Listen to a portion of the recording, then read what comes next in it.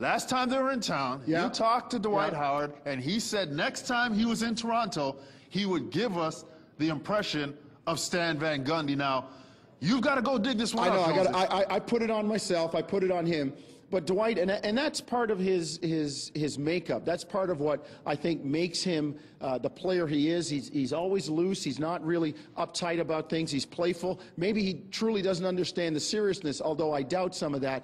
And he did say he does his Stan Van Gundy impersonation regularly, and I told him I wanted to see one. He said, okay, so I got to go track him down now. Well, Jonesy, you're the man who can get it done. Now, Dwight, last time you were in here, I asked you about impersonating Stan Van Gundy, and it's not like you do it behind his back. I hear like you're like out there with it. Oh, I do it all the time. Well, you know what? And you promised me, so I'm going to give you the mic. I'm going to step out of the way, and I want you to give me Stan at his best when he's really upset about something and he's giving it to you guys, okay?